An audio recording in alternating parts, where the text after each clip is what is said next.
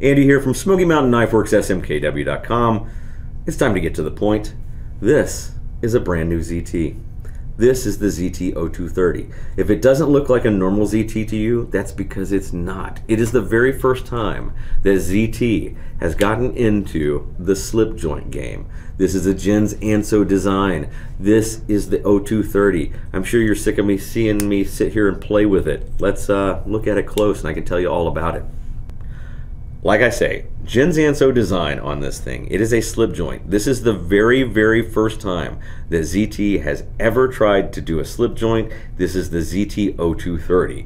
It features a 2.6 inch CPM 20 CV Sheepsfoot blade with a Stonewash finish. Look at that. It is just, I mean, it's very, very close to a traditional slip joint with modern materials. It is 0.121 inches thick, so it's just under an eighth. They call this double detent. I call it a half stop, so it has the half stop right there and right there. Stops there, goes there.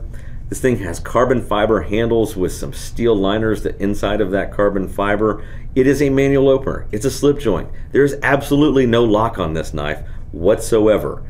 It does have what I think is totally cool, a blue anodized aluminum backspacer that gives you an integrated lanyard loop right there. So you can put your lanyard here, it just pops off of these carbon fiber handles.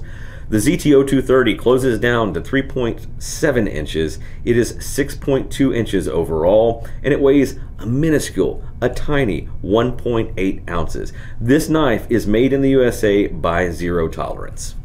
Okay guys, this is the ZT-0230.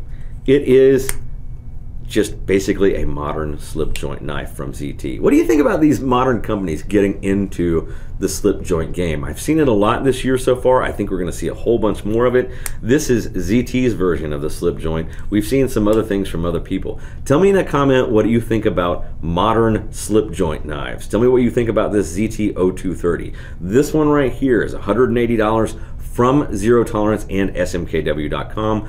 Find the link, it'll be in the caption. I'll put it there so you can go check out this ZT-0230 on the site. Jen's Anso Design. Pretty cool. I'm kind of impressed. I'll catch you next time, guys.